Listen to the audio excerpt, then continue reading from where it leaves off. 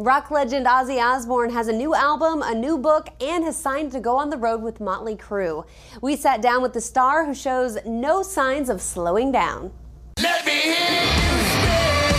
The Prince of Darkness returns with new energy and a new CD that he hopes will make fans scream. But at 61, Ozzy Osbourne admits he still gets nervous when a new project gets released. The old saying, you're only as good as your last hit, you know. I mean, the demise of the massive record sales is gone since the computer age has taken over. But that's what progress is all about. I mean, I've never had a #1 album in America.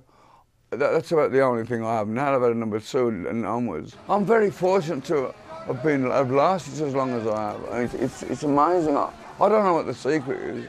I'm just very grateful for it, you know. I've always had the greatest respect for my followers, you know. And his fans love him back because he knows how important it is to spend time with them and to listen to their feedback.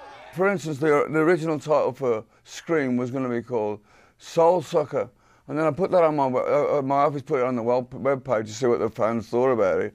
And they all went crazy. They didn't like it because, unbeknownst to me, the word sucker is a hip-hop thing they use a lot, and they were all getting pissed off about me using it, you know. So I thought, well, yeah, that's what they're going to buy it, and if they don't complain, actually, I'm going to change the title, you know. Let's go! Ozzy will be on the road this summer with Motley Crue, but this is no farewell tour. I've always said I'll carry on as long as I physically can, and as long as they want to see me.